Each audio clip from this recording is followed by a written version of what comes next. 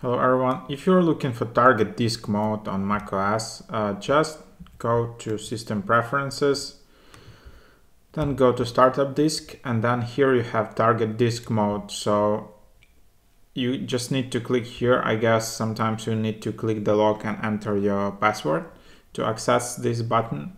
And after you start this computer in target disk mode, you can connect it to another computer using a Thunderbolt or FireWire and use it as a hard disk. So you can just use hard disk from another computer and start it on your current laptop. So that's the idea. That's how you would enable target disk mode. Yeah, so hope that is helpful. Leave your reviews below. Did you use it? Why do you use it? Is it helpful for you? And that's just how you would enable it. Thanks for watching.